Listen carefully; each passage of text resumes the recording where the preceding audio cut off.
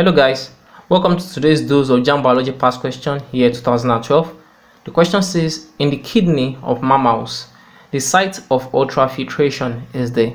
In the kidney of mammals, the site of ultrafiltration is the A. Uriniferous tubule, B. Bowman's capsule, C. Loop of Henle, and D. The renal tubule.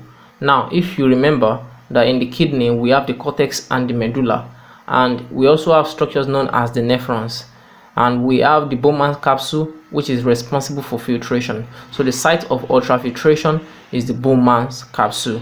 Now, the site of reabsorption, that is selective reabsorption, that is the uriniferous tubules, and it also includes the loop of Henle. Another name for uriniferous tubule, you can call them the renal tubules as well. But the site that is responsible for ultrafiltration is mainly the Bowman's capsule. And if you remember that the kidney is responsible for three things during urine formation. The first is the ultrafiltration, the second is selective reabsorption, and the third is secretion. Yes, renal secretion. So the first is ultrafiltration, second selective reabsorption, and the third is renal secretion. Now, this ultrafiltration occurs in Bowman's capsule, whereas selective reabsorption and renal secretion occurs in the uriniferous tubules, also known as the renal tubules. And you also we have the loop of Henle, which is a part of the renal tubule.